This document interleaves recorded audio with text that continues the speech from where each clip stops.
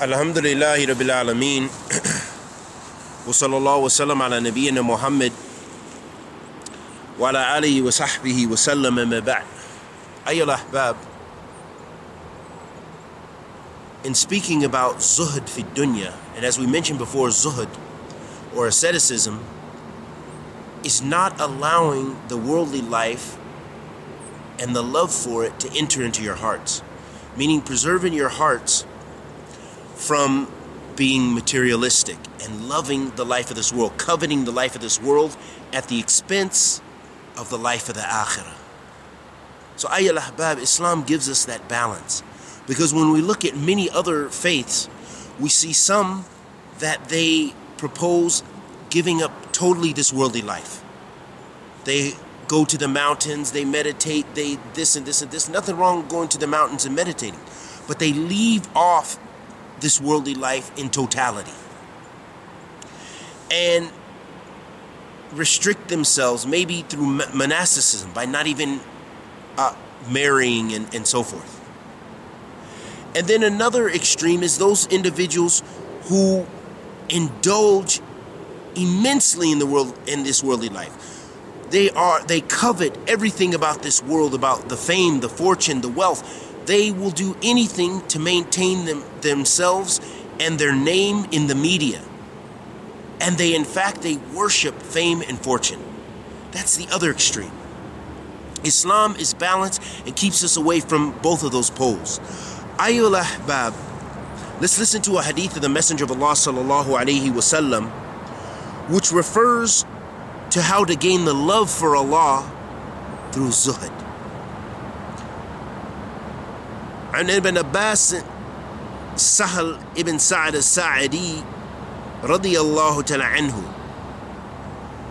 قال: جاء رجل إلى النبي صلى الله عليه وسلم فقال: يا رسول الله، دلني على عمل إذا عملته أحبني الله وأحبني الناس. فقال: ازهد في الدنيا يحبك الله، وازهد فيما عند الناس يحبك الناس. حديث حسن رواه ابن ماجه وغيره بأسانيد حسن.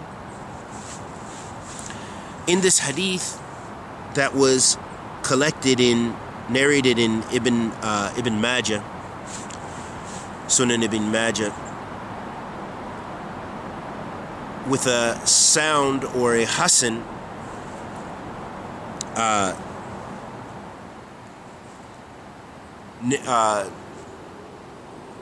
authentication of the hadith, authentication in the hadith of Abi Abbas Sahal ibn Sa'd as-Sa'di radiyallahu ta'ala anhu.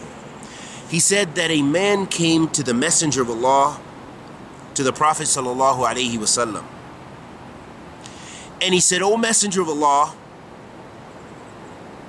show me a deed that if I do it, Allah will love me and the people will love me."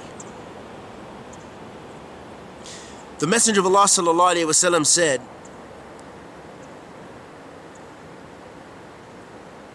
"Do not indulge in this life and Allah will love you. And do not become attached to what the people have, and the people will love you." So perhaps a better form of translation of that would be, do not become attached. Meaning, do not allow your heart, because we already defined zuhd as defined by the ulama, that it is not loving this life, and especially at the expense of the akhirah. Not loving this life at the expense of the hereafter. So, Ayyul Ahbab, if we want to attain the love of Allah subhanahu wa ta'ala, then you should use this life as a means to worship Allah and remember Allah, and not to gain material wealth and material gains, just to pile up wealth with no benefit. But in fact, if Allah favors you with wealth, then spend it in His cause and use it for good. Spend it in charity. Spend it on the poor and deserving. Spend it in dawah, to propagate Islam, to build masajid, to build places to study Islam. Those are beautiful ways in which to use wealth if you're blessed with wealth. So it doesn't mean you should not strive to build a business and so forth. But keep in mind that your business and your striving, that is not the end result. That is a means. That is not the end. It is not the end, meaning that you are not striving to just pile up wealth and to just start a big business and to just gain fame and fortune. But in fact, you're using those things which are good to do good, to please Allah subhanahu wa ta'ala. And then you will gain the love of Allah Azza wa Jal.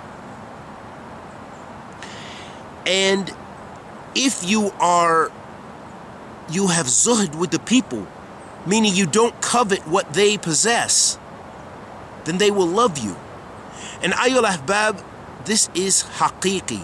This is something you will experience in your life if you have not already experienced this. I've experienced this much in my life. I've seen it and I've witnessed it, that many people who are become beloved to the people are the people who don't ask for anything from the people, because a lot of times the people feel threatened if you ask from them, especially if it's excessive, if it's not necessity. But the one who's always like, please, can I borrow this? Can I have this? Can you give me this? I need this. Oh, I like what you have. Can I have it?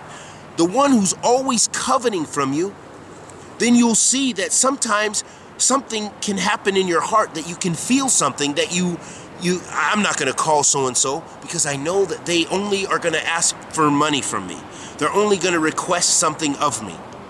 But the one who never requests from you, you have a higher regard and a higher love for them.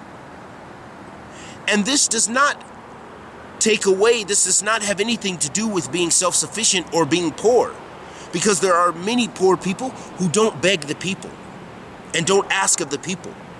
And there are many wealthy people who give freely or who are self-sufficient and they don't ask. But then there are some of them who have wealth and they still ask of the people because of their stinginess. They still are begging, can you give me this? Can you loan me this? Can you...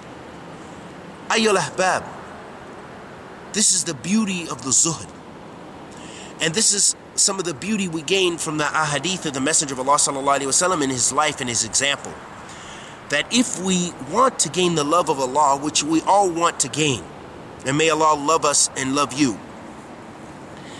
then we should try to not put the life of this world into our hearts, but rather use it as a means for coming closer to Allah. And may Allah help us to practice that and put that into practice in our lives, so that we are not so that we can be some of those people who gain the love of Allah subhanahu wa ta'ala. And may Allah protect us from being in need of the people and from being of those people who beg the people and who become hated by the people instead of beloved by the people. And may Allah subhanahu wa ta'ala forgive us of our sins. Wa sallallahu wa sallam ala nabiyyina Muhammad wa ala alihi wa sahbihi wa sallam.